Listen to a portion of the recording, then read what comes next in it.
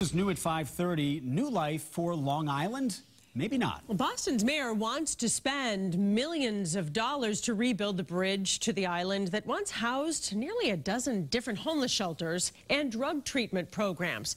But as WBZ's Gary Brode shows us, Quincy's mayor is dead set against it.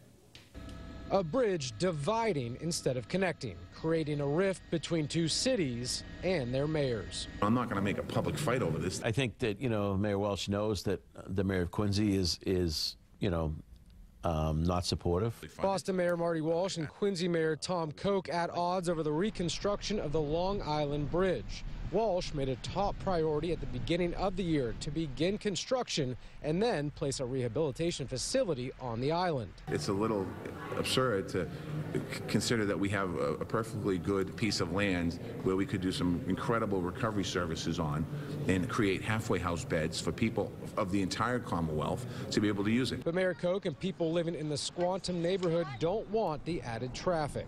People say it's nice that they can go there, but other people don't live here.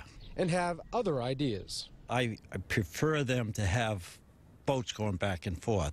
There's so much traffic, people going out there. Koch agrees. He says he'd prefer to have a ferry shuttle people can take to and from the island. The Quincy mayor is also concerned about future development. We'll be engaging outside consultants and attorneys to give us the best advice going forward. Koch says he's also looking into using ordinances to block the Quincy Road going to Moon Island, much like Boston does.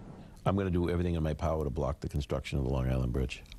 Mayor Walsh says he plans to move forward with plans for the bridge. He expects it to take about 3 years, 2 for permitting, 1 for construction.